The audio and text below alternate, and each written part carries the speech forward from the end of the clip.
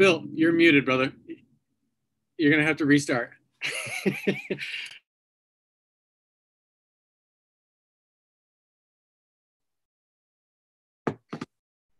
everybody, welcome to Red May. It's our 7th day of our 5th year. We've got, what, 23 more days to go in our 30-day vacation from capitalism. So before we get into today's event, what we talk about when we talk about Marx, I want to fill you in for what's ahead on the agenda. Tomorrow at 11 a.m. On Saturday is a talk by Michael Heinrich, The Political Impact of Marxist Form Analysis. Michael rarely talks about the political impact, so this is a moment where a lot of us will learn exactly what value form, how value form affects your own militancy at ground level. Or at least we hope so. At 3 p.m., a Red Deal with the Humble People of the Earth from Red Media. They've come out with a book called The Red Deal, Indigenous Action to Save Our Earth, which they will talk about. On Sunday, Workers' Autonomy from Detroit to Turin and Beyond. That's at 10 a.m. on Sunday the 9th. And on Tuesday, May 11th at 11 a.m., Class Power on 0 Hours, Strategies for the Current Moment from the Angry Workers Collective. You may wonder how we fund Red May. There are no institutions that give us money. There's not a lot of funding for an event one of whose slogans is the economy for a month. So we depend on your generosity. You can manifest it in 2 places. On our GoFundMe, Fan the Flames of Red May, and also on our website www.redmayseattle.org. There's a donate button there, and there are various options. You can become a Patreon member and make a monthly donation, but please be generous because we enjoy doing this and we hope you enjoy watching it. And now, let me turn it over to our 2 discussants today, Jason Smith and Paul Mattick. Paul Mattick is among other things, is the author of Theory as Critique and Social Knowledge, which are both in the Historical Materialism series, and from Haymarket, originally from Brill when it was sold to libraries at high prices. And then he's also the author of Business as Usual, which was, I remember, an analysis of the financial crisis when all of us were reaching around for anything that kind of addressed what was going on some sort of deeper level. Jason Smith, who has written on many things from Badiou to Spinoza and Hegel, and also wrote an article on Jacobin, which had the wonderful and wonderfully unfair title, Let Us Be Terrible. Jason is the author of a book called Smart Devices and Service Work, which we've done a number of programs on at Red May, that's published by a new book series that's edited by Paul Mattick, and that stems from his page called Field Notes in the Brooklyn Rail, which is one of the best sources of reflection on the current moment. So without further ado, Paul and Jason, you're on.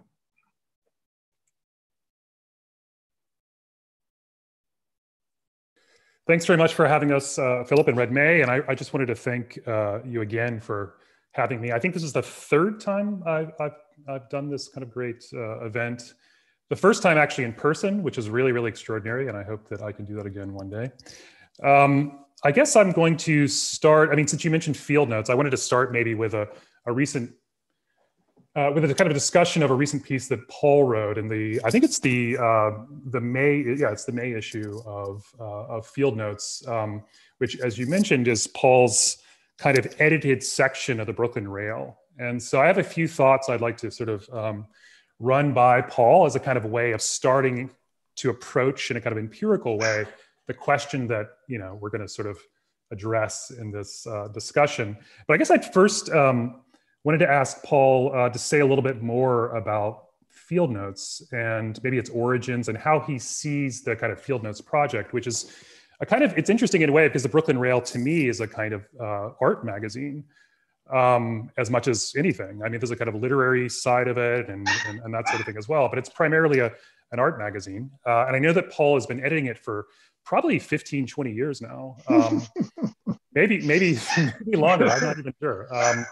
I know that I first read Paul's writing in the context of an interview he did in the Brooklyn Rail, probably around 2010. It was in the kind of aftermath of the financial crisis, and Paul wrote a series of I guess what would become chapters of his book, Business as Usual, which I think was published in 2011, 2012, and it's still the definitive account of the 2008 crisis, or the 2008 and crisis and its aftermath, which in some sense is kind of an ongoing sort of rolling catastrophe. So I guess I'll start there, Paul. You want to say something a little bit about Field Notes? Of course, as Philip mentioned also, it's also now a book series with reaction books. So it has these kind of various tentacles that are kind of moving in various directions. And I thought Paul maybe could say something about that before we start with his text. Well, thank you. And thank you, Phil. Thank you, everybody who's involved with this project. The Brooklyn Rail actually started out being largely 20 odd years ago, being concerned with politics, and then sort of expanded as a man named Fong Bui, who is an artist and very concerned with the development of the art scene in Brooklyn, got involved in it and gradually took it over more and more and made it into a literary and art magazine, but it always had a political section which was largely focused on Brooklyn and Brooklyn affairs and sort of local Brooklyn politics, and was actually pretty interesting. And the guy who edited it, who had started the Rail, got tired of it after a while and said, I quit. I had known Fong for a very long time, and he just called me up and said, you want to be the politics editor of the Brooklyn Rail? I said, sure. That's how it happened. Originally I thought, oh, well, I'll try to always have something about Brooklyn and then something larger about the United States maybe, and then something international, that would be a way I could begin to sort of shift its territory. And it began with just my finding people who would write, which is always the problem with these things, although that's become less and less of a problem. Now more and more people just send me articles, and more of them are really good. So that's a very, as far as I'm concerned, a big success. And I called it Field Notes because my idea is that it should be journalism. It's very theoretically informed, but it's about what's going on in the world now, and it's an attempt to figure my goal is that the article should represent people's attempt to figure out what's actually happening in the world and how to understand it. And as it developed, I started in 2014. So it's been going for 6-7 years now. And it's pretty good. If you look at it every month, there's something worth reading for the last 6 or 7 years. And it's funny that you want to start with this, because I found after a few months that I was beginning to think of it as a kind of on the model of the Marx's original Rheinische Zeitung during the 1848 revolution, and then he tried again a little bit later before the censors closed down his publication, and that it should not represent my personal point of view. That's not the job of an editor, but it represents it just as the Rheinische Zeitung represented for Marx what he considered the most advanced voices, commenting on what was going on in Germany and Europe in that revolutionary moment. And I thought I've been trying to do something very similar, which is to find people who are radical. They don't necessarily have to agree with me, although there are certain limits. For example, we are not going to promote particular candidates for office. But if somebody, for example, we printed Noam Chomsky, who advised people to vote for Joe Biden. So that shows how liberal-minded we could be.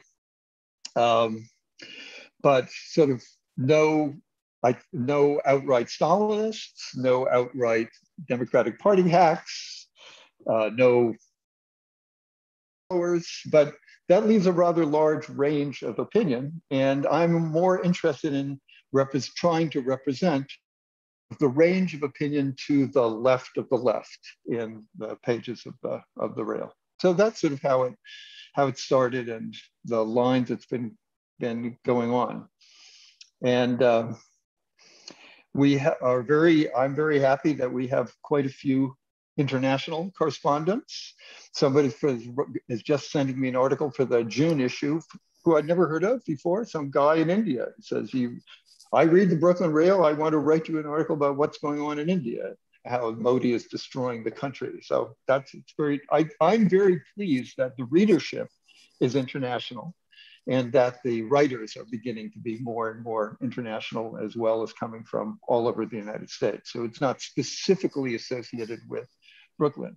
Just a point, which is because it is, as the Rail is, as Jason said, primarily an art magazine, we can do whatever we want. It's not a political magazine. There's no political line other than the very minimal one, which I described, that I set myself. So anything I want to print, I can print. It's completely censor-free. We lost one page because I printed an article by an Israeli, which was very critical about Israel, and some people don't like that. So somebody who was giving money to the Rail took it back, but the editors, life, we find another person, he'll give us money. So it's a very wonderful opportunity to really just print anything that seems really good, really informative and intelligent, and to the left. So that's basically the story of the field notes section of the Brooklyn Rail. I was going to say too that not only is it international to some considerable extent, but it's also there's a kind of mixing of generations also that you can see oftentimes from month to month. I mean, this last month in particular, I mean, it struck me that you have a younger correspondent from Paris and your own writing, and Jose Tapia and so on and so forth. So it's kind of an interesting because on the left, oftentimes these things tend to sort of balkanize into kind of generational sort of sociological categories. Yes, that's true. Young people from Brooklyn who are 32, maybe some older Marxists who are 75 and have memories of other experiences and that sort of thing. I think that's one of the things that I find most exciting about the journal. I didn't realize you started in 2014, because obviously those pieces you wrote that became business as usual, those were written before Field Notes. I wrote for the Rail. And I originally started writing about art for the Rail, and then I started writing about politics. I see. Okay, I understand. I mean, that's how it occurred to Fong. Oh, why don't you become a politics editor? I see. Okay, because I'd written a number of articles about politics. Yeah, I mean, I should say also, since I like you have this strange art world connection. It's interesting that some of my colleagues will occasionally stumble upon something I've written because they're looking at the Brooklyn Rail. So it's a kind of fun, they're like, oh, wow, there's this, I didn't know what you did, you know? I don't know what I do either, but nevertheless, that's sort of a funny sort of occasional circumstance that occurs in the context of the Brooklyn Rail. Let's talk a little bit about the most recent piece you wrote. And I thought we could start with the idea of the Biden boom, the coming Biden boom, which we all are certain very excited about. Place. Certainly Paul Krugman writes 3 or 4 pieces a week extolling the coming boom. And I thought we could start maybe not with your piece, but actually with the jobs report that just came out. I don't know if it was today or yesterday, but it seems to me, I don't know if you saw this, but it's on the front page. I didn't see that, no. Well, apparently there's, by all accounts, the jobs report was incredibly deflating. There was only, I think, 250,000 jobs added in April, and all the other indicators suggested that it was going to be this kind of explosion and kind of hiring in the job market. And what's interesting about the jobs report is that apparently there's still something like an 8 million worker gap between where we were a year ago and where we are now. And that there's very little movement in the job market, but all the movement took place. Well, first of all, it was all men. All the gains in jobs were among men, which says something about what's happening kind of at a deeper layer in the job market. But also Black workers, it turns out actually, the unemployment rate for Black workers went up, in fact, over the course of, I guess the course of a quarter.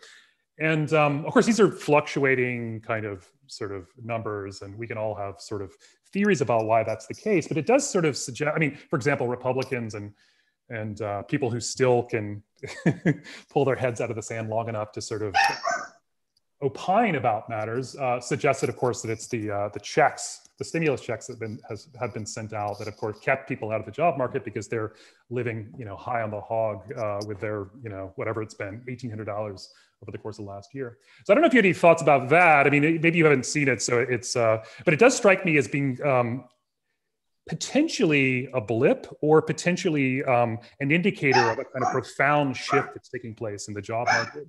And one that in some sense has been kind of, one that's a kind of a long-term trajectory that really begins around 2000 with, I think the peak in the labor force participation rate is around 2000 or so. It's like 65% or something like that. And we've seen over the last 20 years, a just total collapse of that rate. And in some sense, it was in a kind of free fall really during the crisis from 2008 on.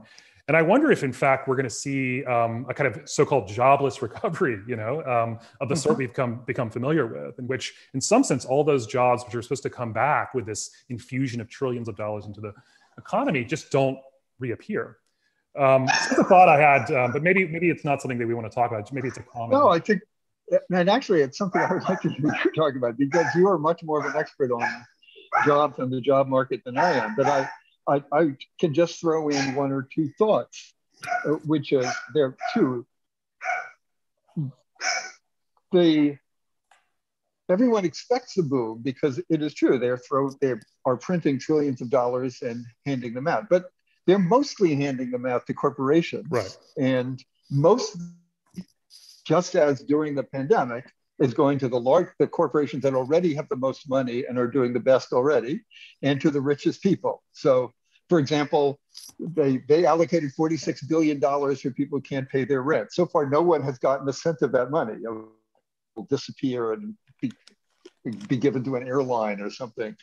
But so the problem is that even before the pandemic, the economy was entering into a period of very serious economic downturn with very historically high levels of corporate debt, as well as government debt and personal debt, with very large percentages of corporations, 20% say, are zombie firms, as you call them in your book, and everybody calls them now, right, which borrow money but don't make any profit. And even the companies which are seem very, very successful, like Uber or Lyft and many other of these gig economy companies, don't actually make any profit at all. They exist entirely on debt, and they have multi-billion-dollar losses. So the economy was not doing very well. Then came this disaster of the pandemic, and there was an attempt, which is quite rational, but as usual, only half-heartedly rational. They wanted to sort of stop it a little, but then they were afraid of really destroying the economy completely. Then they would actually have to pay people's rent and give the money and so forth. So you had this sort of half-assed of shutting down the economy. But now that even now that the pandemic is beginning to go down, it's not as though suddenly we're returning to prosperity. It's the same sort of slow stagnation, quasi-depression that we were going into in 2018, 2019, because they have never really recovered from the Great Recession of 2008. And I would say, actually, this is a very, very long-term economic decline, which has been going on for decades. So just as this was a moment when people, got rid of a lot of workers, and companies are not rehiring them. That it's just as simple as that. There's another interesting feature of the job market, which is I've read a number of reports that a problem that is popping up in various American industries is that people won't work for $7 an hour. I can't even remember what it was. I was reading about some company that couldn't get anybody to work for them. They doubled their rate to $15 an hour, and thousands of people lined up in the street to be hired. So part of the problem is that the companies simply don't want to pay people a wage, and at the same time now, illegal immigrants are being blocked from coming in. So you don't have the people who you could force to work for slave wages. So partly that, you probably could increase the size of the labor force if companies wanted to pay people $25 an hour, but nobody wants to do that. So I think there will be a little bit of a boom. There will be office workers in New York and Los Angeles, and they will have to go out and buy sandwiches. And so there will be more sandwich shops. But that sort of general percolation of money, which was operating earlier in the 21st century, I think is probably just over. They are preventing the situation from getting even worse by pumping more trillions of dollars into it. If they succeed in doing it, there's, as you know, there's a huge disagreement within governing circles as to how much to give and whether they really should do that. Because they also really, since they don't actually understand how anything works, they are a little worried that this will have some bad repercussions if you have a national debt which is several times the size of the gross national product.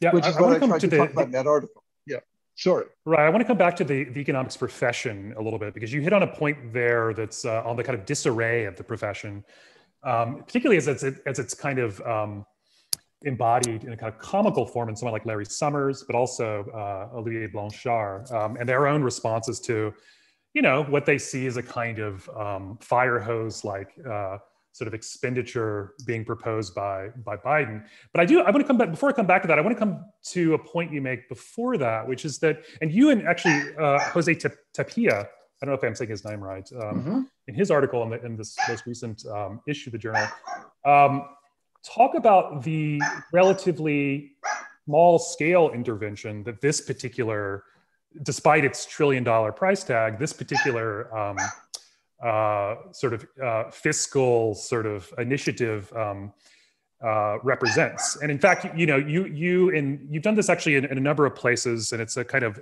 leitmotif in your work. You oftentimes point to the fact that if you're going to have the kinds of real effects that a Keynesian kind of demand management type approach is going to have, you need to have an intervention that's maybe 10 times the scale of what we're actually getting. And you also need lots of capital, destruction of capital values, right? Including physical destruction. And that's what that was what was represented by the early, not the New Deal and FDR's interventions, but actually the early phases of World War II, when you really see a kind of boom being prepared, and of course, laying the foundations for what we now think of as the golden age of the post-war period. So I wanted to maybe ask you a little bit about how you're thinking about the scale of this intervention, because again, you look at what happened last year between the Fed and the kind of the sort of stimulus bailout package. There were, it's $5 trillion, $6 trillion. There's another $2 trillion in so-called infrastructure that's going to be, and this seems quite large, and of course it is adding on to an already historically unprecedented debt levels for the U.S. government. So how do you sort of think about this question of scale and the kind of intervention that's taking place? Well, it sounds more impressive than it actually is. Mr. Biden says, we're going to spend $2.3 trillion. Says, oh my God, $1 trillion. That's a lot of money. Yeah. It's over 8 years. So that's actually only $300 billion a year. As I point out in the article, $300 billion is less than the Pentagon spends every year. So it's like all doubling the Pentagon's budget. That's all they're doing. It would nothing. 300 today, individuals own $300 billion. Right. Practically. That's like the personal income of Jeff Bezos that he uses to buy himself or another wife or whatever he puts his his mind to it at a moment. So it's not, you know, it's not that much money. It's something, and they have to offer something, but it is not on the scale of World War II.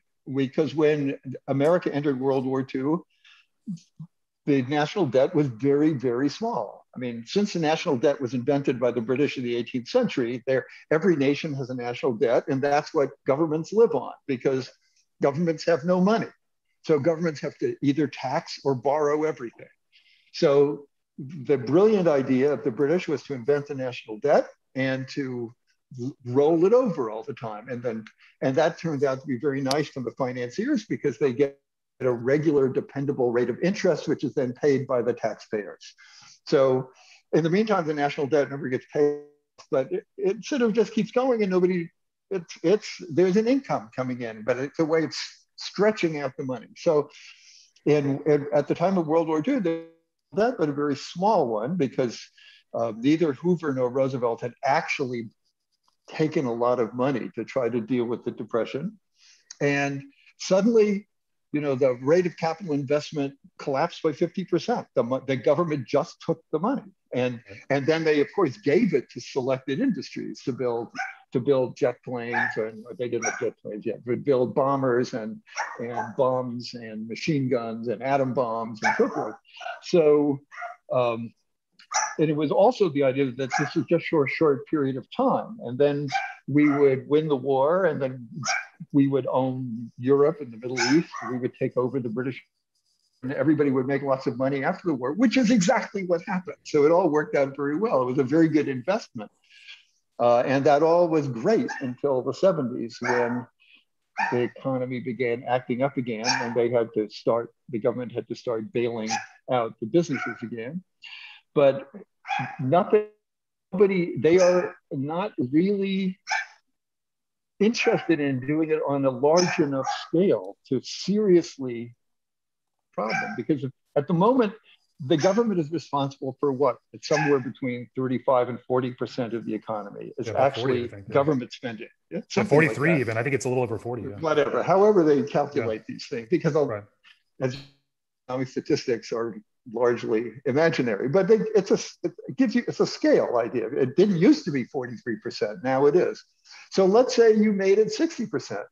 Well, then you don't really have a capitalist economy anymore. Then you have something like a state-run economy with some businesses attached, you know, maybe like as China was, or might still be, where you have a government which is sort of trying to be business people and give the independent companies a little bit of entrepreneurial freedom, but not too much. But in order to do that, you would actually have to wipe out a very large swath of private business. And this is a government which is actually run by private business people. It's the same people. They believe in private business. That's all their goal is, to serve private business. So they're not going to do that. So they cannot really increase the level of government control of the economy very much. So it has to be these little sums, 300 billion a year, or maybe 500 billion a year. And even that they have to argue about. You know, so the Republicans, as I say, their, so to speak, historical role is to say, no, you can't do that, it's socialism. And the other people said, no, it's not socialism. We need to have government spending to save capitalism. And they argue it out. But I think the problem is irresolvable, because they're very close to the point where the government simply cannot expand much more without decisively ending the private property system. And there is no political force which has the slightest interest in doing that at the moment. So, and you would have to build one. Somebody would have to build one, which it's a long and historical process to do that, I think. Yeah, it's interesting that there are a few people in the economics profession, particularly on the kind of post-Keynesian left, or however you want to describe it, that do invoke the kind of World War II model, oftentimes referring to this or that kind of minor text by Keynes and so on and so forth, to try to evoke the kind of scale of intervention that's necessary. But as you say, that scale of intervention is going to, at a certain point, kind of tip over into a kind of a command economy, Yes, which would, in that's some what it sense, would be. which would, in some sense, defeat the point, right? I mean, let me ask you a little bit about the economics profession, because I think this is one of the things that I most like about your work, is your contention that in some sense, if you actually look at the track record of the economics profession, you see that for decades, if not for its entire existence, there's just complete inanity when it comes to trying to propose even a kind of minimal sense of the direction of capitalist economies over the course of a business cycle or a couple of business cycles or so on and so forth. And that it's in some sense, you could say its predictive powers have been revealed to be completely, sort of debilitated time and time again. Maybe like, almost every single instance in which you can find an example. I mean, 2007, 2008 is a great recent example. But I wanted you to talk a little bit about this question in the context of Larry Summers' remark. Because I mean, you'll remember it's pretty hilarious, right? He says something like, this guy is, I think he was a Treasury Secretary under Clinton. He was a Treasury Secretary, yes. One of the most important economists in the world. And he says essentially that there's three possible scenarios. There's either a lot of inflation, there's deflation, there's a boom, or there's a kind of long stagnation. I don't know, something like that. But it's basically every single scenario. And he actually rates them at 33% for each one. Yeah. He's like, well, so there, basically anything can happen. And I have no idea. Nevertheless, of course, he spent a great deal of energy arguing that we have to watch out for overheating of the economy and blah, blah, blah, because God forbid there be inflation. So yeah, maybe you have some thoughts about the economics profession, and in particular, the way in which the profession has a special kind of prestige in our culture, despite the fact that it's been wrong, like almost as a rule. Maybe you can also sort of talk a little bit about this notion of a folk science, which you invoke at one point to describe folk science, the actual ideological function of the profession, as opposed to its sort of scientific aspirations. Jerome Ravitz, who was a British philosopher of science, who wrote a very beautiful book about the nature of science, coined the phrase folk science, but it's a generalization from something philosophers like to talk about. Folk psychology is another folk science. The idea is that people, there's sort of common sense ideas about how some aspect of the world works, and then people dress it up in very fancy terminology, and so that it looks like science, but its actual function is to sort of reassure people that the way the world is at the moment is very well organized and there's nothing to worry about. To go Marx had the idea, and I think he was correct, that when people began to talk about the economy, which was around the time that the capitalist economy came into existence in the late 16th, 17th, and 18th centuries, when you began to have what was then called political arithmetic or political economy, these were people who were actually trying to figure out what was going on. They were scientists. And some of them were pretty smart. Adam Smith is a fantastic, very, very intelligent person and very curious, or Condorcet, I think, is another very important thinker of that period, who really tried to understand the new society that was emerging, how it worked, and to develop a new set of concepts to talk about how this new, what was going to be capitalism, was different from the earlier European social systems. But by the 19th century, it was pretty clear what capitalism was and how it was working. And they were also very big, because of the clarity of what capitalism was like and how it was working. There were large movements already developing, contesting it and opposing it. And I would say it became more important for the people who are shapers of thought and who are the official thinkers of society to be able to explore why the world was well organized than it was for them to actually have to understand it. They didn't really have to understand it because it was already there. But when Adam Smith was writing The Wealth, capitalism was just sort of a 30% constructed. But by by the 1880s, it's full blown. It's a big machine, just operating all in half of the world. So the economists didn't really have a function anymore in guiding the emergence of the system. And they took on the new function, which was that of what Rabbit calls a folk science, which is reassuring people that everything is okay and everything is going to work out. And at that moment, they gave up the possibility of understanding how it actually works. And the result of that is, as you say, the complete and total failure of the economics profession from the point of what is supposed to be very fundamental to science, which is predicting. I remember even 20 years ago, I read a very interesting article about somebody actually studied predictions over several years. And they discovered that each year, somebody did the best predictions, but it was never the same company or economist 2 years in a row. But every year, somebody would be the best predictor, and then everybody would hire them. The companies would hire them to get their predictions. But the next year, they would fail completely. It would be some other person. And by 10 years ago or so, the companies had just stopped hiring economists to predict. The whole profession of economic prediction making was something that the businesses they were believed in it in the 50s. They all had economists who were predicting, and they just dropped it because they figured out these people have absolutely no idea what's going on. So we might as well just get stock tips from whoever it is in the newspapers. So they stopped predicting. Partly. And also, I think there was a change, which is that the companies began to operate on a much shorter term basis and making investment decisions. I used to know a guy who was a trader at Citibank, and he was in charge. He told me he was in charge of long-term strategy, and he said 6 weeks. So as opposed to most of the people who do short-term strategy, which is 10 minutes from now or tomorrow.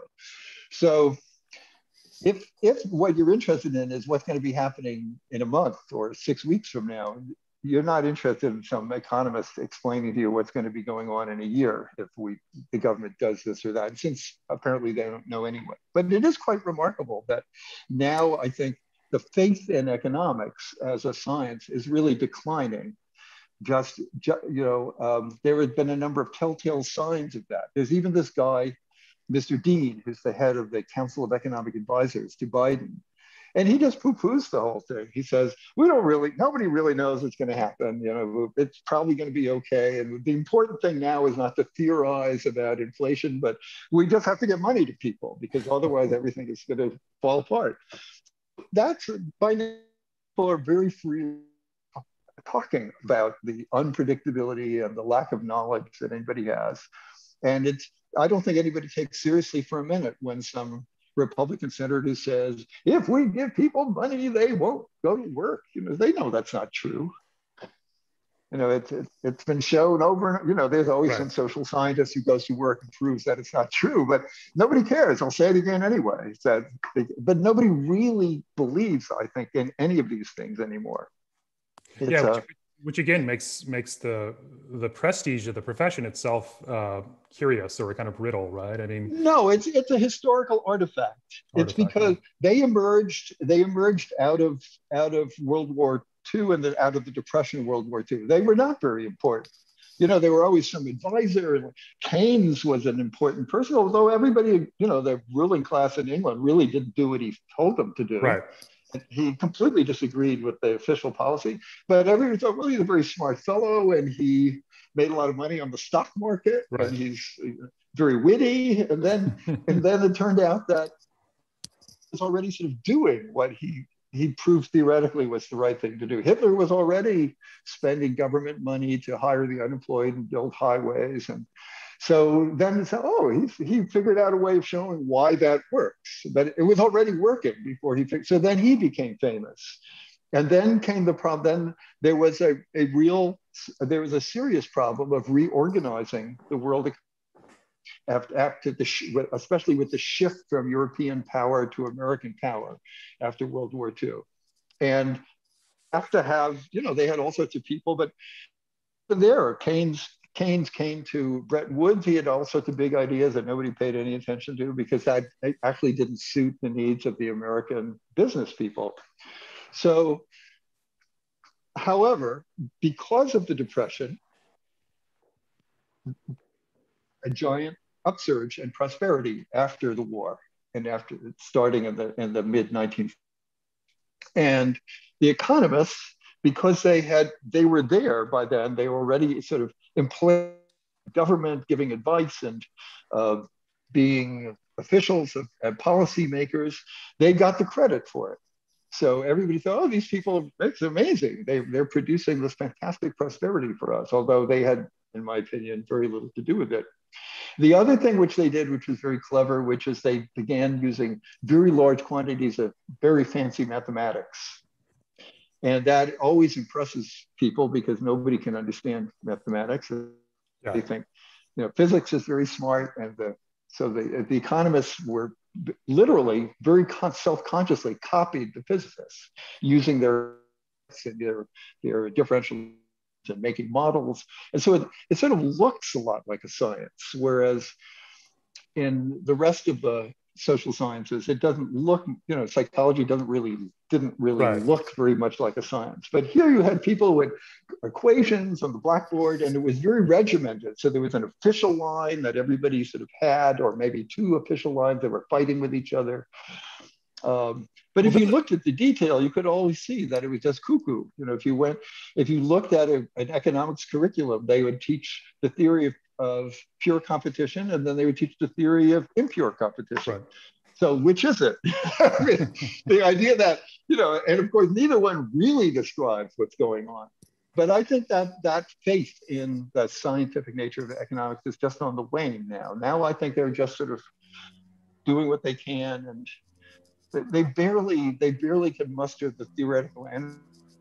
Like Paul Krugman, a Nobel right. Prize winner, he has nothing to say, but people need money. We should give it to them. Let's not worry about inflation. It's probably not. It hasn't been a problem for years. Why should it be a problem next year?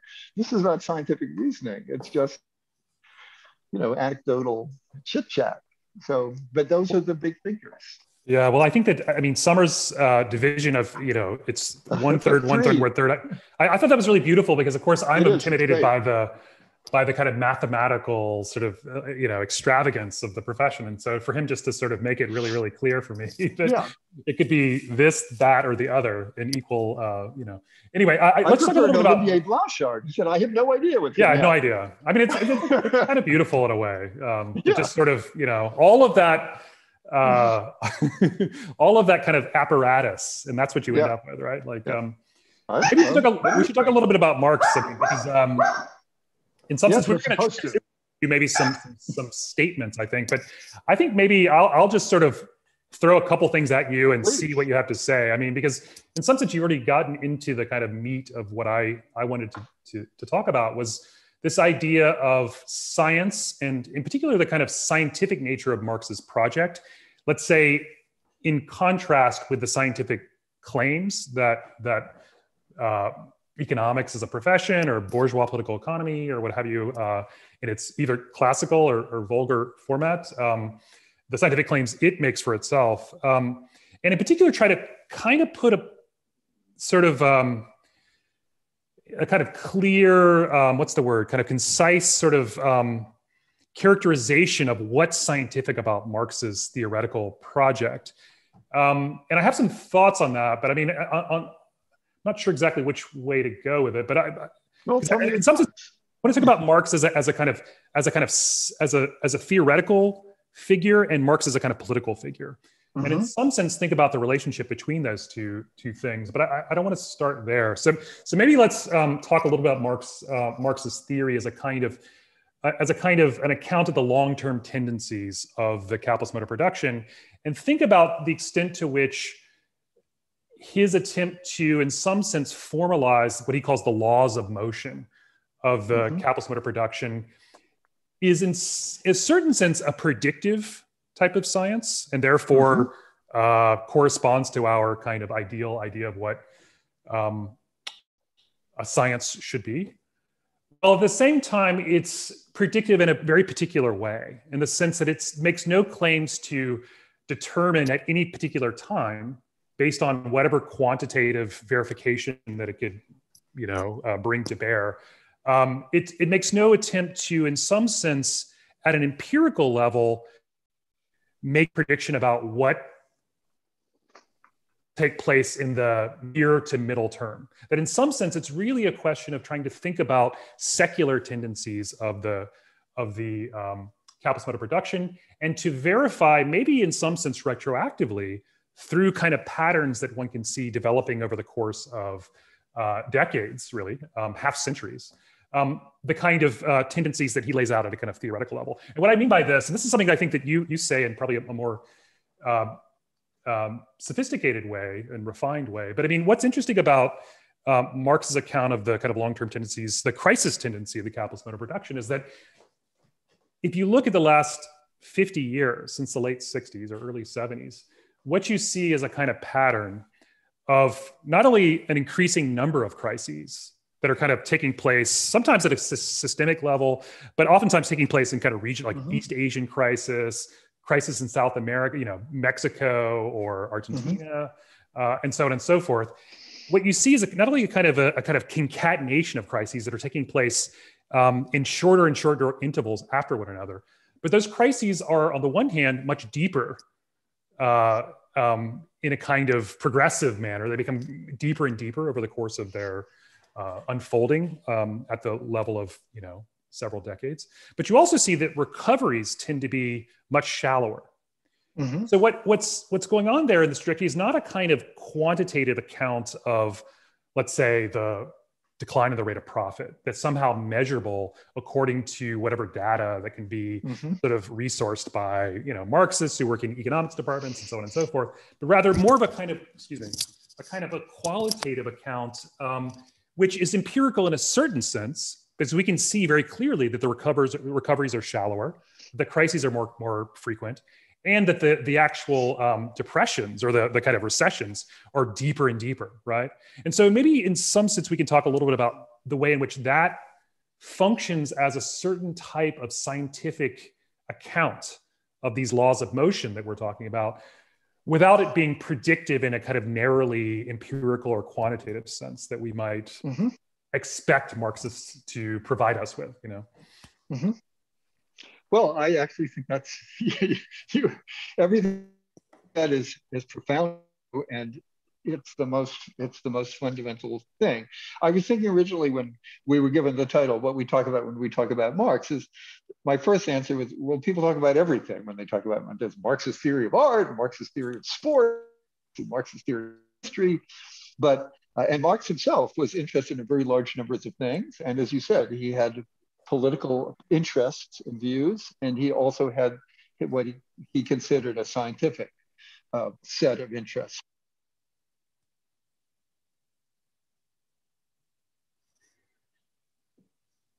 Paul, I think you froze.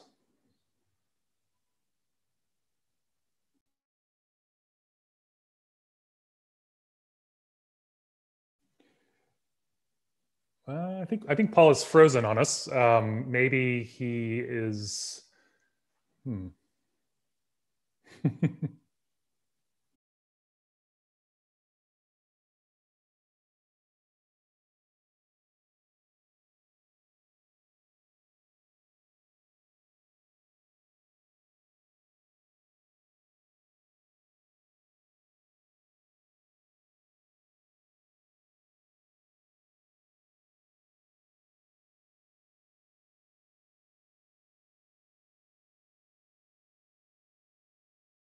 Well, I think that Paul will be back with us shortly here, I hope. I thought I'd come in and be a stand-in until Paul came in. But I think, a lot of the points of the discussion, the question, the difference between an Adam Smith, who really is trying to find out how the world works, it's a genuine science, as opposed to whatever goes on now, is a fascinating question to figure out. I know that there's a book on the Nobel Prize in Economics, which essentially was developed by the Swedish bank years afterwards. and its goal was to lend prestige to economics at a time when Keynes was the only economist in the world who anybody knew. So it became, it's from the Swedish bank, it's like the Stalin Prize in genetics. It has that sort of credibility. And Right. it's there to raise a profession to give it the kind of Einstein glow that it doesn't have. I see Paul is back, so I will retire and stop trying to impersonate him. Oh, you got to unmute, Paul. You're muted. Yeah. Paul, you're muted.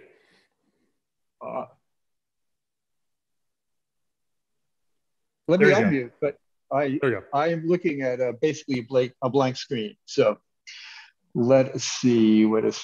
I'm claiming I'm not a robot. I don't know.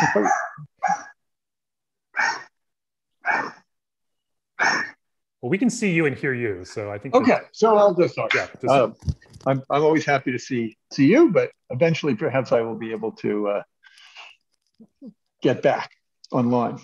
So I was saying, Marx had a very profound understanding, for which I think the physical sciences of the early 17th through 19th century as a model, or he wouldn't have used the phrase laws of motion. And what he saw was that at least in one kind of science, I don't want to say this is what science is, because science is many different things, but in central kind of science, and particularly the ones that have been called the hard sciences, like physics, depend on thinking abstract, that is to say, to construct a simplified model of the situation that you want to understand, because reality itself is simply too complex to be understood through the collection of large quantities of information. For example, if you want to understand the relative motion of objects in the solar system, you actually can't carry out the calculations. You have to operate with a very simplified.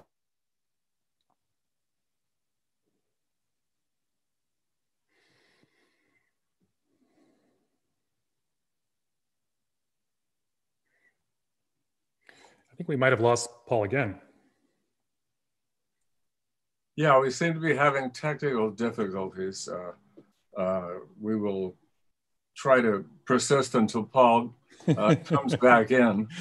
Yeah, I mean, maybe I'll make a few remarks I was going to sort of feed them back and forth between Paul and myself, but maybe I should just say a few things. Yes, please do. While he's sort of figuring out how to get back to us. I mean, I think that this question of abstraction that Paul brings up, which is really, really important one. I mean, I don't have the kind of at my fingertips, the kind of refinement of his own account of the nature of the scientific abstraction and even what he calls idealization of Marx's theory. But I think that in kind of a kind of intuitive sense, I think that the notion of abstraction and how abstraction works in Marx's theory is really, really important one. And I think that for me, the way I think about this is that Marx's theory basically gives you a set of categories, kind of analytical categories, which at the conceptual level are incredibly clear. And there's a kind of total clarity or transparency to these theoretical categories, even though, of course, they're very difficult to understand. And in some sense, we still don't understand some of the nuances of Marx's theory. And yet at the empirical level, in actual capitalist societies, there's incredibly complex mixtures. Let's say there's a lack of conceptual clarity that at the level of the kind of theoretical abstraction is present. And so one of the examples I would give one of the ways you can think about this in a kind of very, very intuitive way is the notion of class. In Marx's kind of theoretical account, as opposed to his political writings, you can see the notion of class is developed at a very, very high level of abstraction. And it's also incredibly sort of fragmentary. You have, like, at the very end of what counts as volume 3 of Capital, you have a theory of class, which in some sense seems to be only a kind of fragment of a much larger, what was going to be a whole book, right? But what's interesting in Marx's theory of class, or his kind of theoretical account of class, is that it's very, very difficult to map those categories directly onto observable, empirical, kind of sociological reality. Maybe even more kind of interesting sort of way of thinking about this for my own purposes, and maybe in relationship to the book that you mentioned earlier, Philip, is that Marx, distinguishes in a way that's actually quite uncertain in a lot of ways theoretically, but he distinguishes between what he calls productive labor or productive laboring activities and unproductive laboring activities. And what's fascinating about this distinction is that at the level of the theoretical abstraction, it's relatively easy to make a distinction between those activities which are productive of value and those which are not. But when you actually look at the way the capitalist economy is organized and the kind of private economy is organized, it becomes very, very difficult to say where productive activity is happening and where unproductive activity is happening. And there's a lot of reasons for this, which we can get into. I was hoping Paul could clarify this a little bit. But one of the things, for example, is if you look at an individual worker in a particular firm or what have you, it's often very, very unclear whether or not that worker is performing so-called productive labor or not. There's certain examples which are extreme, which allow us to think about this in very, very clear terms. And Marx will give the example, for example, of a cashier. It's quite clear that what a cashier does is circulates value rather than produces value. And so that kind of labor that's being performed by the cashier is going to be unproductive labor, and therefore labor that doesn't produce value, but in fact is a cost to capital, as a kind of necessary cost for capital if it wants to valorize or realize the surplus value that's generated in the productive sphere. But when you start looking at companies, for example, or entire sectors, it becomes even more unclear what kinds of activities are productive and what kinds of activities are unproductive. And there's a lot of examples that people debate, in kind of very funny ways about whether transportation is productive or unproductive. And that's not really what I'm talking about. I'm talking about that the kind of the level of abstraction it requires to make this distinction is one that, in some sense, transcends the kind of individual worker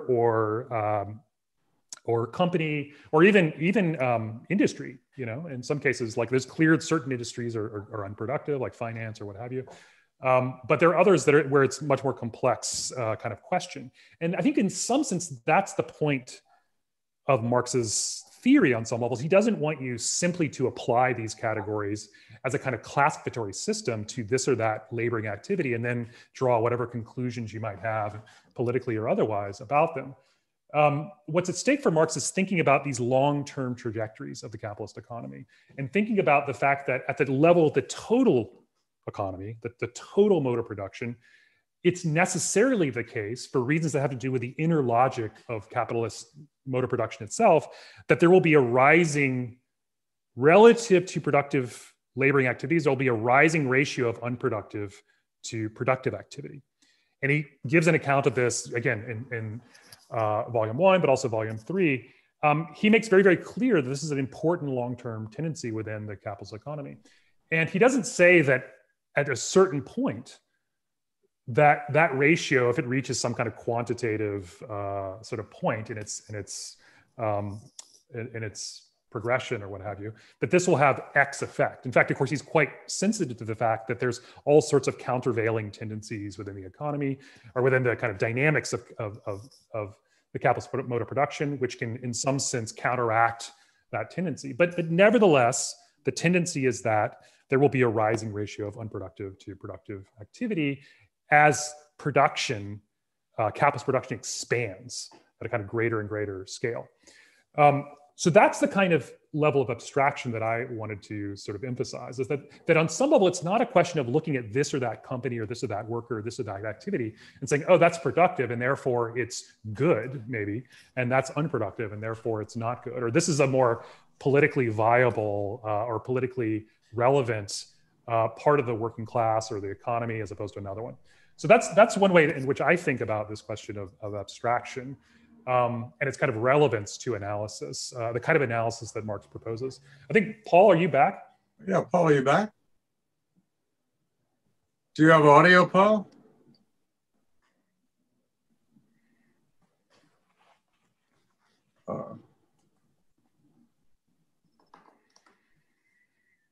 Well, we'll keep talking here for a second. Yeah, you know, it seems that some of the Marxist concepts, abstract concepts, are fairly easy to understand right away. The fact of accumulation, MCM prime. Yeah. It seems to both be working in the economy, and it's something you can grasp at an abstract level.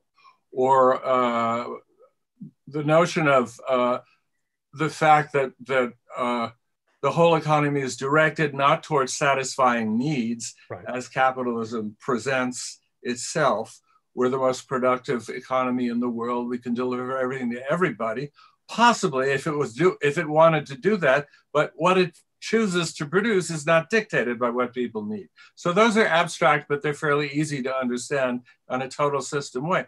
Things like abstract labor and the notion that somehow value is created behind the back of the protagonist. It's not something where you take every individual labor who is shoveling stuff and you get that kernel of value that just crammed into the product and is congealed inside it.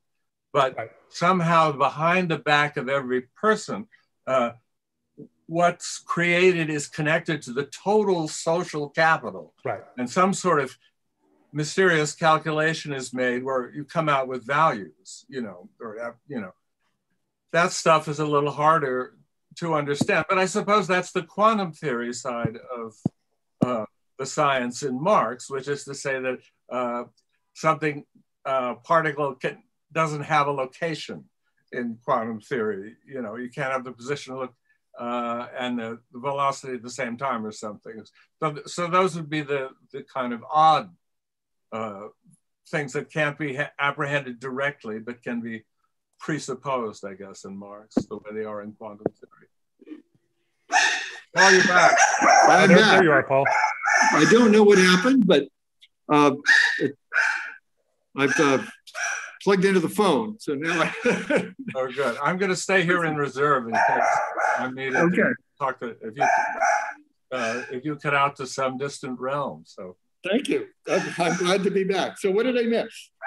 Well, I quickly sort of made a few points about abstraction in Marx's theory and its relationship to the kind of empirical complexity. And I used the example of productive labor versus unproductive labor. They're very, very clear theoretical categories that in some sense, even though of course Marx isn't that clear in the way that he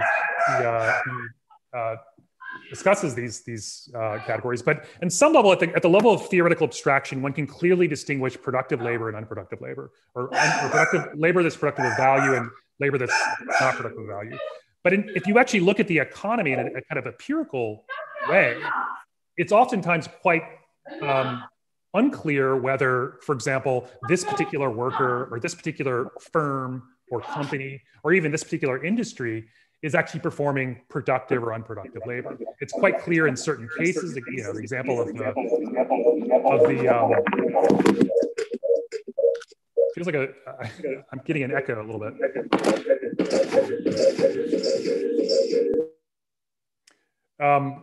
So in any case, I was just trying to talk about this question of the kind of theoretical abstraction and its relationship to kind of empirical analysis and looking at, for example, this or that sector of the economy, this or that company, this or that worker, and the way in which, in some sense, Marx is never attempting to, or he's not providing a kind of theory that would allow you to identify this or that moment as being productive or unproductive. Again, the examples he gives as illustrations are obvious, but rather he's thinking about these kind of long-term tendencies within the economy in which he says quite clearly, it's necessarily the case that the tendency is for the ratio of unproductive to productive labor to rise over time. There's counter tendencies, and he accounts for those as well. But that's a long-term tendency that has nothing to do with the kind of analysis which would want to identify, for example, that cashiers are unproductive, and therefore we can make some argument about what their place is within class struggle or within some kind of larger class dynamic.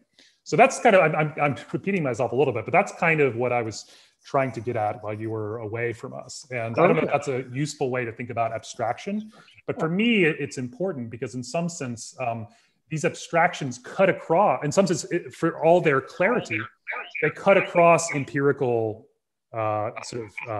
phenomena in a way that, in some sense,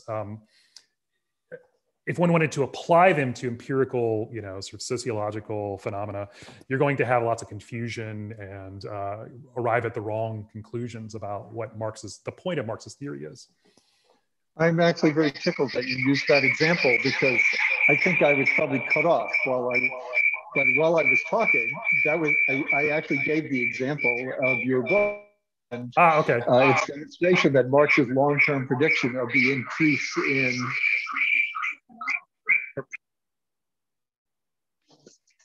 the increase in, is that okay? Yeah, there's an echo, unfortunately. Okay, you know what? Let me just do it directly. It's like Steve Reich or something like that, kind of early Steve Reich, like you're.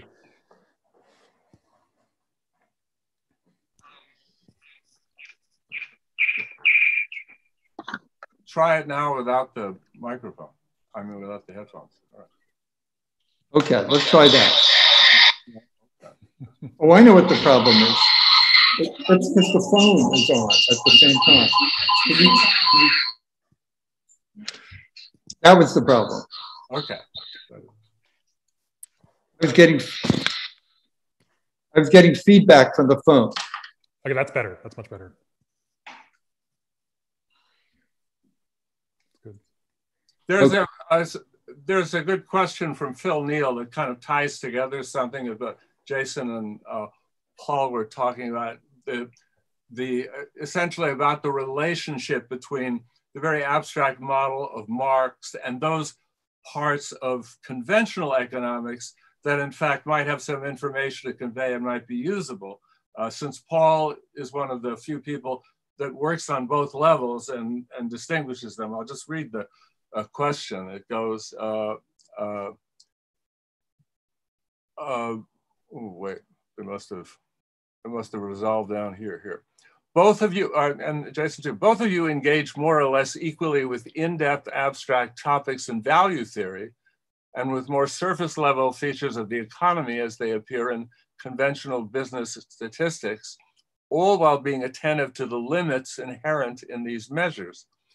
But this union is not particularly common. Often the two are bifurcated in practice, with some thinkers discussing just the abstract critical value dynamics and others essentially replacing these wholesale with conventional econometric stanza. Can you speak to the nature of this tension and how you avoid falling into either extreme, or even just talk a bit more generally about the nature of measurement itself in relation to critical theory? Well, I think that's something that both of us will have something to say about. The important issue here is that, of course, the whole point of having an abstract theory is to understand what's actually going on in the world. And it seems as though economic data is a way to find out what's actually going on in the world. On the other hand, the problem is that the data which are available are not very suited to the terms of Marx's analysis. For example, very central to Marx theory is the idea that the rate of profit on capital tends to fall historically over time. But the problem is that the rate of profit that Marx is talking about is the rate of profit of world capital, something which exists only conceptually. It's not measured. There are in fact no data for the rate of profit on world capital, just as there is actually no data for a capital, because in order to construct such a number, you would have to be able to convert between all the different currency systems, and you would also have to be able to correct for the difference between the actual capital values in Marx's sense and the prices that things sell for, which are influenced by, for example, the functioning of the financial and credit system. So you could say it's impossible to check Marx's prediction of the decline of the rate of profit because there's simply no data for it. What most Marxist economists deal with this problem is they say, well, we can look at the rate of profit in the United States, and we can see whether it goes up or down at different periods and try to just see if that fits Marx's theory. But of course, the United States is not the same as world capitalism. In order even to know whether its behavior over time would function as a model for the global system, you would already have to know what the global system is, which you do not know empirically. So that means if you want to think about Marx's prediction about the decline of the rate of, you have to approach it not through seeking economic data from government or business sources, but you would have to look at some other kind of indicators. For example, the rate of investment, or whether prosperity lasts for indefinitely long periods of time, or if there is a tendency towards crises and depressions or recessions, as we like to call them now. All of which in Marx's scheme are explained as results of changes in profitability. So I think, for example, you could say, given the world economy that Jason sketched a little while ago, it seems quite clear that Marx's prediction of a tendency of the rate of profit to decline over the lifetime of the system has been is visibly realized. But you could not prove this by collecting numbers from statistical sources for the profits of corporations and adding them together. So the problem for the Marxist theorist is that you have to find ways of discovering in the mass of experiences and even to a certain extent statistical data that exist, features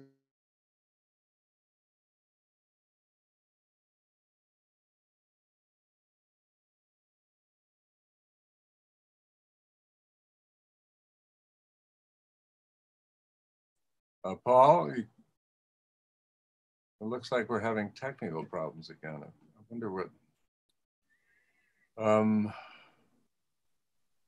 Sean, Ranjan, do you have any ideas here to help Paul?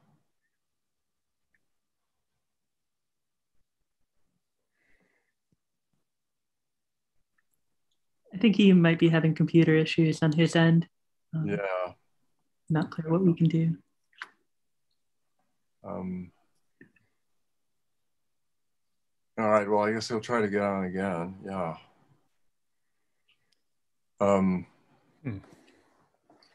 Well, Jason, the other thing is, of course, the problem with getting good statistics from companies that are putting out deceptive statistics.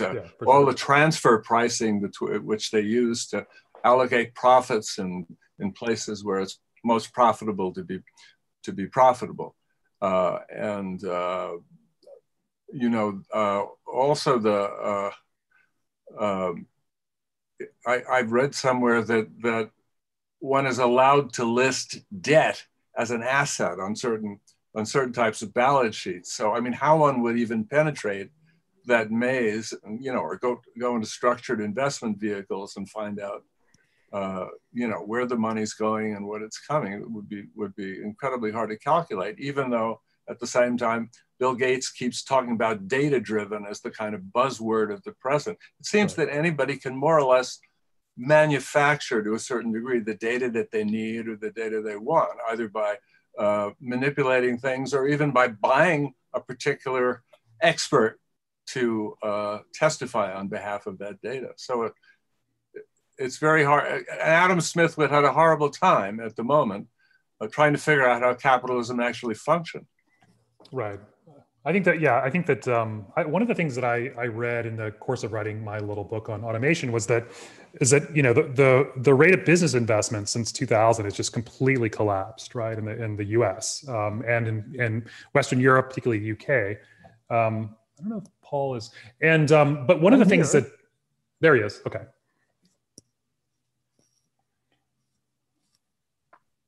Paul, can you hear us? I can hear Okay. you. Yes. All right.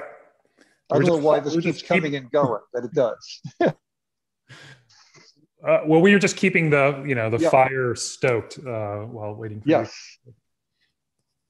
Well, we could try another question here. I think. Well, no. I want to say I was saying I was covered that Jason had very similar issues in writing the book about labor. So, for example, with questions of productivity and unproductive labor, and what count as data for discussing such theoretical issues. Maybe you would say something about how you solve that practically.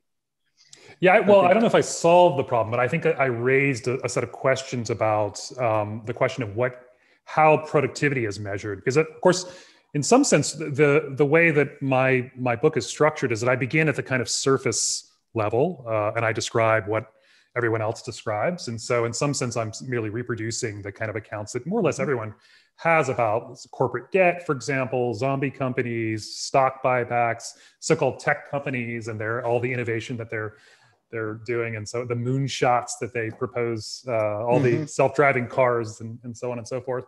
But then I try to actually look closely at one particular factor, which is the rate of growth of labor productivity as it's tracked by, kind of the Bureau of Labor Statistics and by economists and statisticians. And of course, you can see a very, very clear trajectory from the late 60s to the present. And everyone talks about this. It's not, Mark Carney, when he ran the Bank of England, used to write a paper a week, talking about the so-called productivity crisis or the productivity paradox that, so-called post-industrial economies find themselves kind of mired in.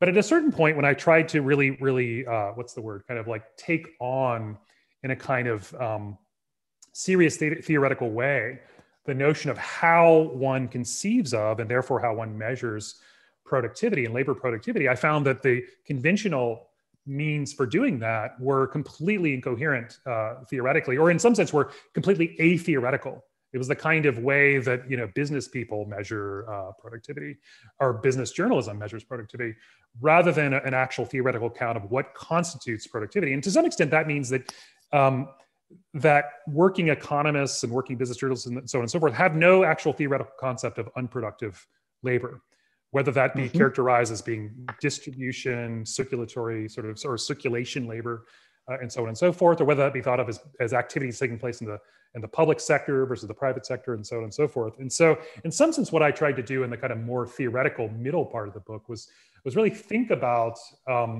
what it means when we talk about productivity and labor productivity, and what we're actually measuring when we do that. And in some sense, I would say that I make no attempt to actually propose an alternative measurement, because I wouldn't be able to do that in the first place. I don't have the skills or the background to do that. But I also think that theoretically and maybe politically, it's not necessary to do that. That a different type of conceptual framework is necessary for thinking about the relationship between what the business class, economists, and so on and so forth, political class, call declining rate of labor productivity growth, and what we actually should be thinking about when we do that. And so what ends up happening there, and on some level, I would say that I don't have theoretically or methodologically this question worked out in the way that probably I should, but in some sense, I sort of take the data as a kind of index for a kind of theoretical discussion that might open up into a different type of discourse,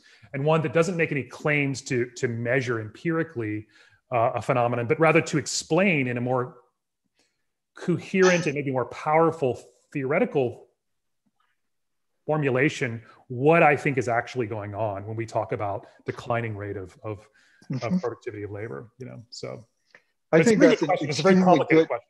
Yeah, but that's a very good example, I think, for responding to Phil's question. That that's it. There's a constant back and forth between what you call the sort of the level of everyday reality, which is theoretically incoherent, and then the attempt to think abstractly about it, to realize it, and to formulate some way of making sense of the patterns discernible on the experience of the economy.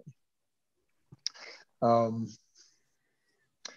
would like to know what Phil's account is, because he also does that kind of work as well. I mean, you know, exactly. With all his different hats. Well, as soon as he's through with his dissertation, right, we'll quiz him. Tell us. Are there other questions? It seemed to me that I was glad that we were sort of moving into a question period. Philip, I think you're muted. God, okay. You think I know that? Okay. So, do you see any difference between talking about that lowest sort of factual level about trying to find out how people actually do business and trying to look through various accounts? Do you see a split between very good business writing and economics? In other words, has business writing kind of stepped into the void that disappeared when institutional economics was axed? You know, and something like Veblen's theory of a business enterprise is, you know, they were very interested in how people got capital. And certainly Minsky was when he sort of went back to that institutional economics. But it seems that if you really want to find out how a firm operates, if you're lucky enough to find a good bit of business writing, you'll learn a lot more from reading that than you would from an economist who's doing microeconomics or whatever.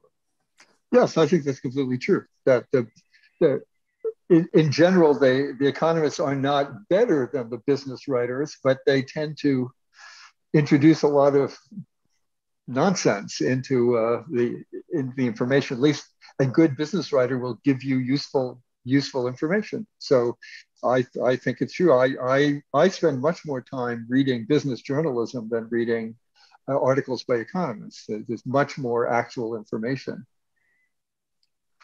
It seems to me that sorry. Go ahead. No, you go ahead.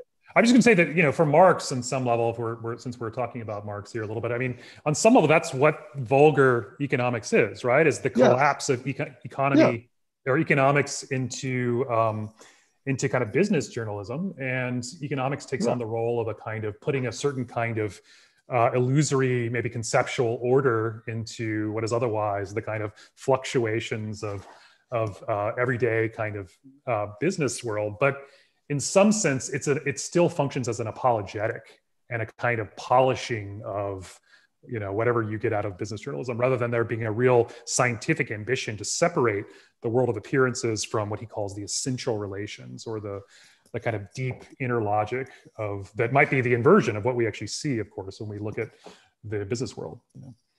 No, I disagree with that a little, Jason. I think actually it's the role of economics decorated with mathematics to serve as an apologetic.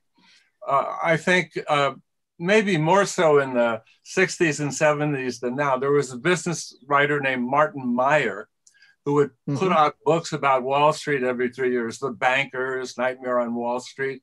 And, you know, they were changing the rules so quickly in Wall Street in those times that you would get a lot of information from each of these stories, which were driven genuinely by the attempt to find out what was happening. It wasn't obviously a Marxist analysis that linked this to the forces underneath that are pushing these things, but in economics, you know, whether it's general equilibrium or whatever, when, what is it, Eugene Fama says, I don't know what a bubble is, because in his theory, there can't be bubbles. I mean, this has absolutely no relation to trying to figure out how the economy is operating and what's true, you know? So I think not every business writer, obviously not Andrew Ross Sorkin or those people, but, you know, sometimes, as Paul said, you do really get information about how a company operates, like Uber or whatever. And it's really, you know, amazing the more you read about it. But you have to provide your own framework to put the information in. Yes. That's the problem. I'll give you another question that came in. Paul, you discussed economics as a folk science earlier. In other fields like sociology or psychology, the folk critique is often leveled against particularly questionable approaches and practices. I want to turn that around a little bit. For both of you, are there folk Marxisms or folk positions within Marxism? What parts of contemporary communist and socialist analysis need to be thrown out? What survives?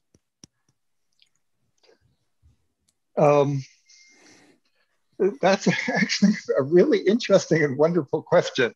And I can tell because I really have to think for a minute. I don't have a ready answer. But I would say part of the problem is that there was always, in the heyday of the old socialist movement, you could say a kind of folk Marxism. For example, I remember when I was a teenager going to economics classes run by some little Marxist party. And you learned about the labor theory of value and how labor was the substance of value and how it explained the exchanges of goods, all of which is not actually what Marx was trying to talk about or what he was trying to say. I would say this sort of, there was, I would say the normal, there is a kind of normal Marxist leftist version of Marxist theory, which you could call, on those terms, a kind of Marxism, which doesn't really grasp what Marx was trying to do on the to the degree of abstraction that he was functioning on, and which tries to things in terms which are immediately comprehensible, referring to everyday experiences in ways that don't really get at the theory, which is rather complicated and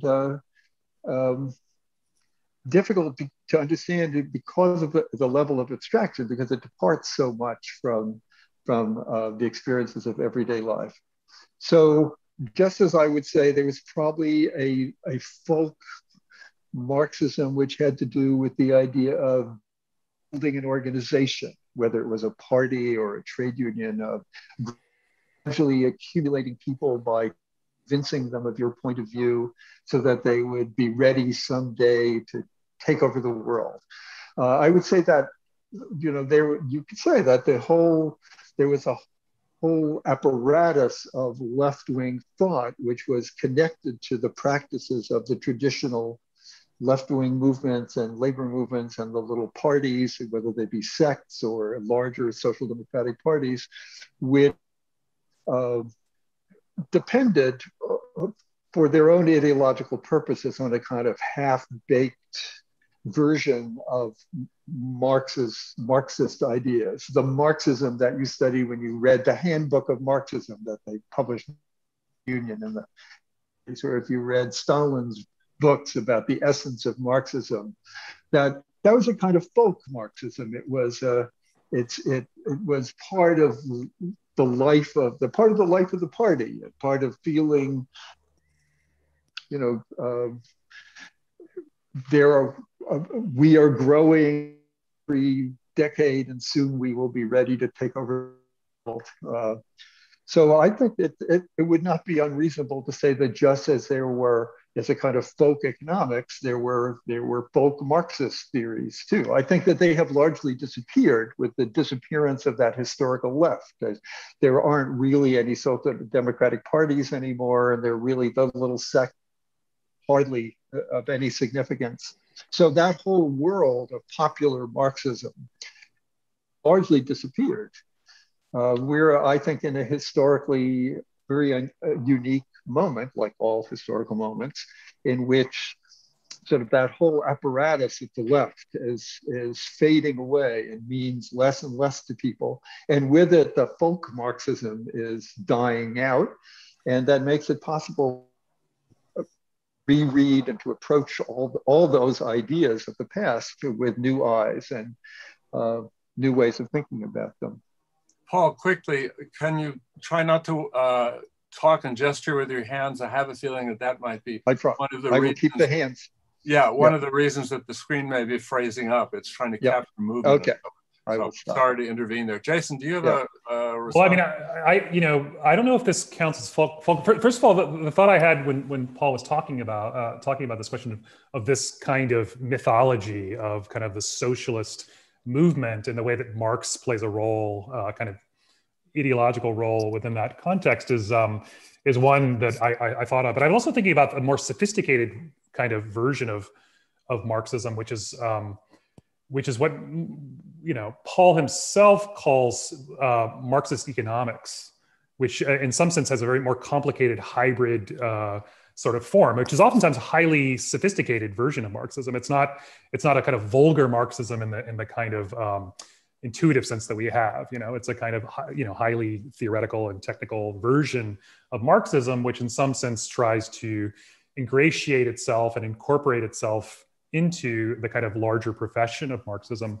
But maybe that's not what the folk science is about. I mean, I think for me, maybe this is just repeating certain points that Paul is making, is that I do think that there's a certain political Marx, the Marx of, for example, the 18th Brumaire, or the Marx of the class struggle in France, and so on and so forth, which is a highly, recognized, or the Marx of the Communist Manifesto, like let's say the pre-scientific Marx, who's very much a militant in the socialist movement, who represents a certain tendency within that movement, is intervening within these kind of insurrectionary situations. That's a Marx which is really, really powerful and important Marx as a kind of exemplary figure. But in some sense, those writings aren't necessarily that valuable to us in the present, or at least it's very, very difficult to apply the kind of lessons that we seem to draw from those writings to contemporary, whether class struggle or politics and so on and so forth. And I think that it's very important to distinguish between, maybe at the level of methodology, you can say, well, there's certain things you can get from Marx that's very powerful. Certainly his tone is something that I wish was more, like more present within kind of broader Marxism, the kind of satirical, acidic quality. But I think that Marx is in particular is one that in some sense belongs to the 19th century. And the kind of analyses he proposes are ones that don't have a lot of value to us. And in some sense, what we have to do is work through the kind of theoretical questions, of course, that this more scientific Marx sort of proposes and sort of establishes as a kind of framework. But we have to kind of invent this kind of translation into the political space or whatever political context. And for me, in some sense, you could say, well, the 19th century Marx, the political Marx, and I have much to say about this, but on some level, that is a less relevant Marx for us, even though you see lots of political Marxists of various sorts who oftentimes will, when they're trying to explain Trumpism, for example, they'll go to the 18th Brumaire or what have you in this kind of way that's just like, oh my God, you said that about every other phenomenon for the last 150 years. But I do think that what Marx really, really gives us that's really, really powerful, and that's not simply a kind of theoretical framework, is a kind of theory of class composition and the kind of changing composition of the working class in a way that transcends his own historical moment. I mean, if you read, like, particularly, let's say, the first volume of Capital, I'd say chapter 15 and chapter 25, you can really get a sense of a kind of theory of class composition, which is totally applicable to the present moment, but which doesn't necessarily take place at a level of theoretical abstraction that a lot of the other, let's say, aspects of his theory do. And so for me, that's the question, but it really requires, this political question requires a totally reinvented way of thinking about revolutionary politics or communism or what have you, that Marx isn't that useful for. I mean, for example, his conception of communism, to me, maybe I'm wrong, and I'll be corrected if I'm wrong. I think his conception of communism, for example, when he uses that term, particularly in his later writing, it still owes a great deal to Robert Owen, in fact, much more than is usually acknowledged. And in some sense, you get a much more powerful kind of, at the descriptive level, a much more powerful vision of what that would mean in someone like Kropotkin than you would in Marx. And so in some sense, there's this whole world of Marx as a political actor and as a writer that might function oftentimes for people who see themselves as socialists or what have you, as a kind of, not a folk science, but as a kind of reliable image that they can reproduce rather than trying to really, really think through the present moment in a different kind of way. So.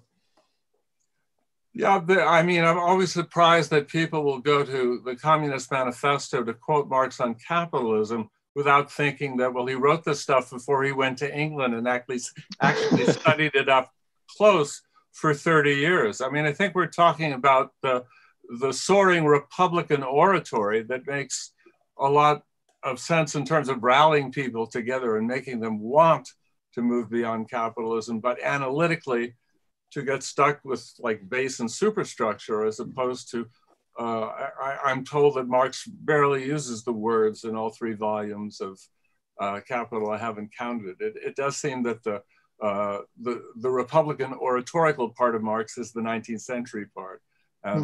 What we're looking at is an incredibly complex model, a social theory. The paradigmatic social theory is Marx's model of capitalism. There's nothing that's been deeper, that's been worked on longer in the social sciences than that, you know, and that can serve as the basis of a scientific research program, my opinion. But you've mentioned Marxian economics, that strange kind of hybrid under folk science. I wanted to try to pose the question this way. There has been an attempt to kind of, I think, melange together the critique of political economy with some elements of mainstream economics to come up with a more valid economics than the one that's trying to be a booster for capitalism. How would one what elements from mainstream economics could one use, not to combine with the abstract levels of the model, but basically to find elements of a kind of a somewhat empirical economics that would try to reconstruct what's going on around one? I assume it would be macro rather than anything in microeconomics. I mean, it might be, I don't know, input-output stuff, but I mean, in terms of constructing an economics that was usable, rather than one that was there to occlude what really happens in capitalism, what do you find that's usable in mainstream economics? I personally find almost nothing usable. And even in the macroeconomics, its basic concept is the concept of growth. But growth already, economic growth, the thing that is measured by GDP, changes in GDP. But this is already, from a Marxist point of view, a completely nonsensical concept, because it mixes together expansion of the government system, expansion of debt, and the actual expansion of production. These are completely different things. Functionally, they are differently. They meetings for the development of the system. I think that in every area, almost theoretically, the standard economic theory has nothing of interest to contribute. The only things which are usable are certain, I would say, very empirical studies, which are very close to what you call business journalism. For example, I was very interested in reading a report that was written by 3 or 4 economists on the Asian monetary crisis.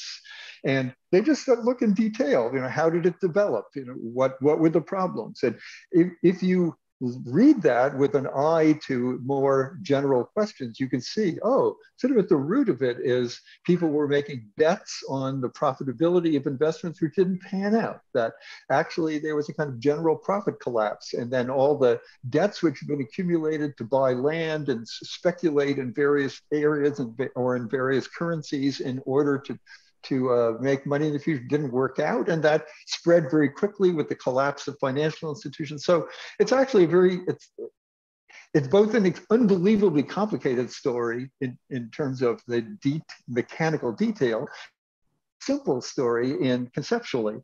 So I think that you get an interesting flavor of the complications of the real from kind of study, but the attempt by the economists who wrote that study to understand and explain what was going on is pathetic. You know, with it's like contagion. They notice that you have a crisis somewhere and then you have another crisis somewhere else. How do they explain what's the relationship between these 2 events? Contagion. It's like a disease which has been caught by, they started sneezing in Bali, and then soon they were getting sick in Mexico. And then the Russian bankers are also catching the same kind of illness. But this is not a serious way of explaining complicated social phenomena. So I actually think there is really probably nothing of any theoretical value in economics as an academic field. Jason, you have a thought on this? Well, I think that the notion of Marxist economics, as I understand it, is really sort of indebted to Paul. Paul talks about this at great length, actually, in Theory's Critique. I think it's basically an entire chapter on it.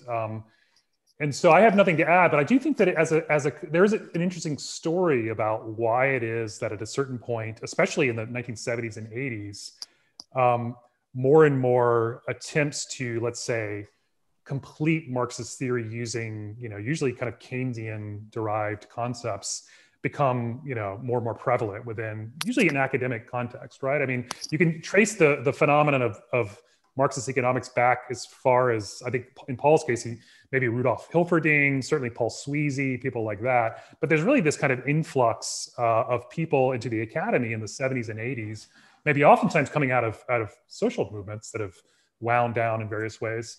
And they may be thought of as being responsible in some sense for seeing a need to supplement Marxist theory with some kind of Keynesian dimension, like maybe a monetary theory that would be somehow more sophisticated according to their own profession's account of what monetary theory should look like, or a theory of demand, which somehow is missing in Marx, and so on and so forth. And I think that story is kind of interesting to sort of account for why it is that there's a phenomenon like Marxist economics rather than, So it's not even that complicated, because if you actually tried to be a Marxist in an economics department, people would just think you were crazy. They wouldn't talk to you. Students might or might not take your classes, but they would quickly learn that you can't use this stuff, job, or write it. And then your colleagues would also just think you were nuts. People are not. It doesn't belong. It's like a different framework. It's like it would be like going to an astronomy, a department of astronomy, and trying to teach astrology. That people would just think, this is an idiot. This is not an economist. He's doing something else.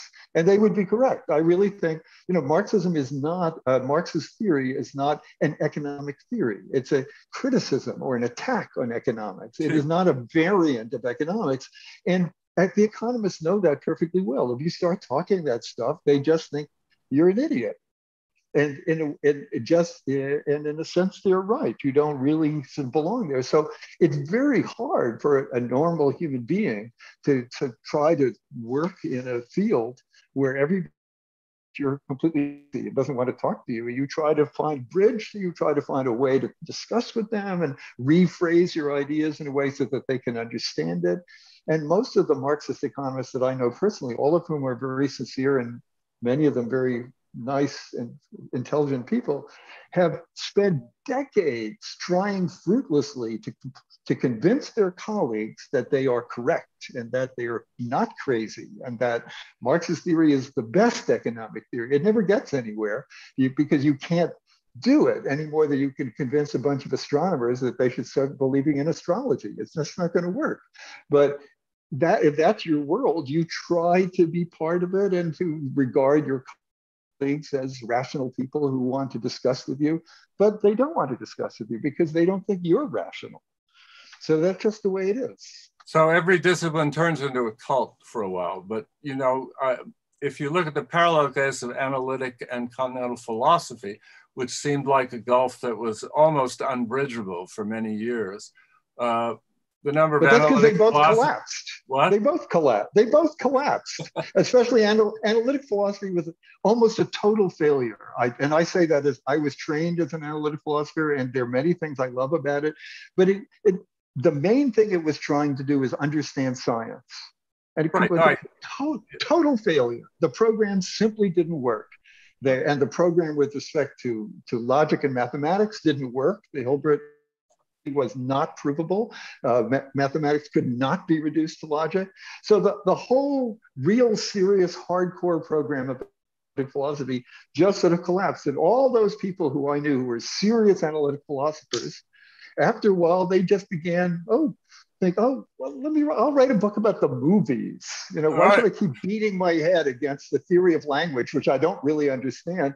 I'll write about the movies or about feelings or the whole. And so then you might as well, that before you know it, you might as well studying Husserl and Heidegger. And so I actually lived through that moment where the collapse of academic philosophy delivered them to the bullshitters on the other side of the writing about Hegel, which is what a lot of them do now. I only meant to say that if that can happen, and it never looked like it could happen in the 80s, maybe someday why not? There'll be enough of an economic turbulence that some of them will Very good example. Very good example. My other question, let's see, I had two questions. And one, let's look from the present moment and get your take on what might happen down the road here. So we have a situation where companies are getting all their money from short-term money markets now. Overnights, repos, commercial paper, and so forth. So they're trying to preserve their liquidity. At the same time, the best investment, according to Goldman, is the most illiquid investment of all, which is coastal real estate in North America. So money is pouring into all of those things, raising the rents in Seattle and Vancouver and so forth. So you have two different imperatives: the desire to get in and get out of everything quickly, and then leverage yourself completely and throw the money into real estate. Some people say that the only way the economy can keep going, like in a cartoon or something, one of those things where they lift the hood of the car and it's just a mouse running around in a treadmill in the motor, it is simply by keeping inflating the real estate through some form of QE. How do you see the next 5 years? Yes. Say what? Well, coastal real estate, of course, is a short-term investment, as we know, because of global warming. That's true. But, I mean, that's, yeah. But no, that's exactly it. It's not just real estate. People are pouring money into Bitcoin and into Ethercoin and Dogecoin. Anything that looks like you can push money through it, make in a short term more money with. I think that real estate is just one of those things, and it's a basic one, and has been for a long time. But these are they're not buying real estate thinking, in 200 years I will be the owner of vast estates. They're thinking, I will turn this over, or I will extract some money from renters in the next. Well, I think it's rental real estate that's going. They're looking for income streams. But the one thing that they are not doing is investing in productive enterprise. No. So we are now living we have never been so close to a nearly full-blown speculative economy as at the present, which I would say, just to come back to Mr. Marx, is a sign that we are at a very acute state of the decline of capitalism as a productive social system. Jason, so, you buy that? Yeah, I agree. Maybe we should end on that note. I mean, yes. we should, but there is one more question that I would like to get. Okay, the last question. The savior, to talk about the savior. It comes riding in on a horse, and it's called MMT. Will that work? And if not, why? A modern monetary theory. How do you account for MMT's growing prominence in left circles today? And how should Marxists relate to the MMT analysis? Well, I'll say one thing. Jamie Merchant published a really, really long and really brilliant article on this very question. I think about 2 or 3 months ago in the Brooklyn Rail. And so I would defer to that article in particular, but maybe Paul has a more pithy way of approaching this. Or maybe Paul's frozen again. Oh, Paul, are you frozen? I love your backlighting in this thing. You look like something out of Batman or Friday the 13th there with, well. Yeah, it's like the savior and the kind of, you know, the sort of. I think it was actually the prospect of MMT that froze Paul on the screen. I hate to say goodbye to everybody with Paul off the screen here. I'll give him a second to come in so he can join the goodbye. Jason, it's always a pleasure to talk with you. What are you working on now? I'm writing something, well, I can only say this. I mean, I'm writing something on the first anniversary of the George Floyd rebellion. And I'm hoping to publish it June, you know, but it's difficult. So that's what I'm writing right now. It's not a large project, although it might become something bigger, but that's what I'm working on. So. Is it in field notes or? Probably, yeah. I mean, I would. That's where I would send it. So yes. What are you reading now? Well, Du Bois, number one. Black Reconstruction is a book that I think is extraordinary. And I've been rereading James Boggs' American Revolution because I think that's really a book that, for me, I think can help clarify what happened in some sense in June, and then also what's at stake in the rebellion and what he calls the American Revolution. You know, that's to say a very specifically American form of revolution. And so, so that's what I've been thinking about recently. This last 2 weeks. You know. Yeah. Okay. Well, great. We look forward to that. Paul, we wanted to say goodbye to you. If you've managed, I'm glad I returned in time to say goodbye. If you managed to, oh, great! You're wonderfully backlit here. You look like Friday the 13th here, coming in through the door. Maybe it's Halloween. I'm thinking of. Let me just say, for those who are, for your person who's interested in MMT, read the article by Jamie Merchant in the May Brooklyn Rail. He explains it extremely well and clearly. Yeah.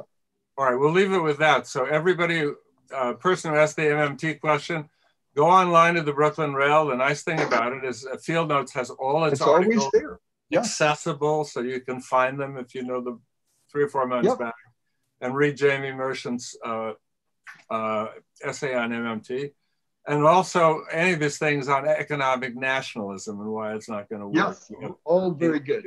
Some excellent stuff. Does Jamie, Paul, you were going to tell me what books are coming out and down the road in the Field Notes series? There's going to be a book by Dr. Crudy and George Shanahan on mass incarceration and the American police state, and a book by Jamie Merchant on economic nationalism. So those are 2 that are in the pipeline at the moment. So all right, well, great. I'm looking forward to them. Thank you very much for being here. I think we made it through under extreme circumstances. I feel like we've been on deck in a storm. But we finally are arriving in harbor now. And we all seem to be all right. So, Jason, always a pleasure to talk to you. Paul, it's nice to meet you. Nice to meet you. We will have you in person at Red That would be fun. When we ever go back to having real life. Those things. So, and thank you all for watching, and thank you, Sean and Ranjan, for helping us get through. Thanks very much. Thanks, everyone. Bye-bye. Okay, I think we.